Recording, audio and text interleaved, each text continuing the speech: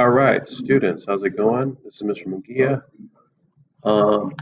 For today's assignment, if you're in Math 1, you're going to do an Adobe Spark presentation, at least 2 slides. So the way to get to Adobe Spark is you go to Clever.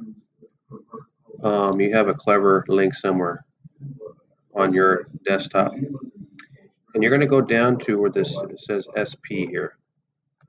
Okay, that's Adobe Spark. You're gonna go to choose an account. You're gonna go to Enterprise ID. If this pops up, you're gonna do a company or school account, and you're gonna use your Google Apps account. Okay. Let me show you what I mean. Watch this window that pops up. So you're gonna choose whatever option gets you to use your Google Apps account. And then this is the home screen. This is like a little slideshow videos that you can make. And your video that you're going to make is only going to be at least 2. You can have more than 2 slides, but you need at least 2 slides. One for the area of one of the faces of your solid that you made, and another for the volume of your solid. Just tell me them with a picture. Let's see here. So what you'll do is you press plus, because you're going to make a new. We can just go to slideshow right here. Go to slideshow video. Skip this part where it says every great story starts somewhere. Just skip that. And now it's going to ask you what kind of slideshow do you want to do. Go all the way to the right. Click to the right, and it says make up your own. Pick this one. Okay. And basically what you're going to do is watch this video here. It shows you how to use Adobe Spark. It's very easy to use. Watch. So you're going to put videos, icons, text on any slide. It's a slideshow with time. It knows time. It's all saved to your. So you can add in text, manipulate text, things like that. So you can reorder your slides. It's very easy to use, very user-friendly. That's like a theme. You want green, black, red.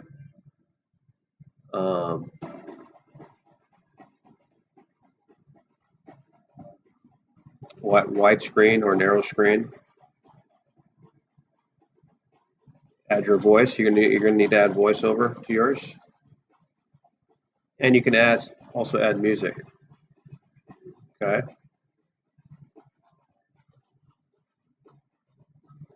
It's pretty easy to use.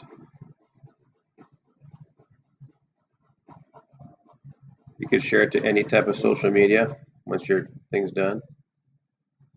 So that's that.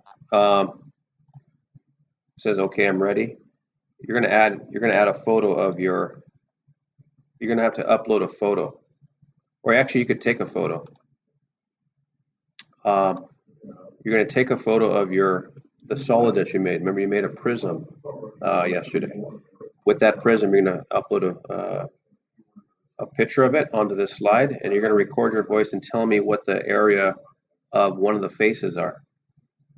Okay, and then you'll go to the next. You'll add a slide. And then upload the same picture, but this time with the cubic centimeters inside the prism, and tell me what the volume is. How many cubic centimeters makes up the volume of that item or that solid that you made. And that's it. Make sure you keep this as the credits. Double click and you can add your own credits because you created this slideshow. Notice the music is up here. You can add any type of music. If you want to record your voice, just press this and it records a voice. The theme, what kind of theme do you want? What kind of color and theme? Layout right here. You want a square screen or a wide screen? It's up to you. And that's basically it. Okay. Once you're done, share it. Let's see, I think this is how you share it, right? Yeah, you'll share this onto Google Classroom. Share this link so I can go and watch your video. You can make more than 2 slides, but you need at least 2 slides because you need the area of one of the faces and then you need the volume. But if you want to elaborate some more on your slideshow, that's up to you.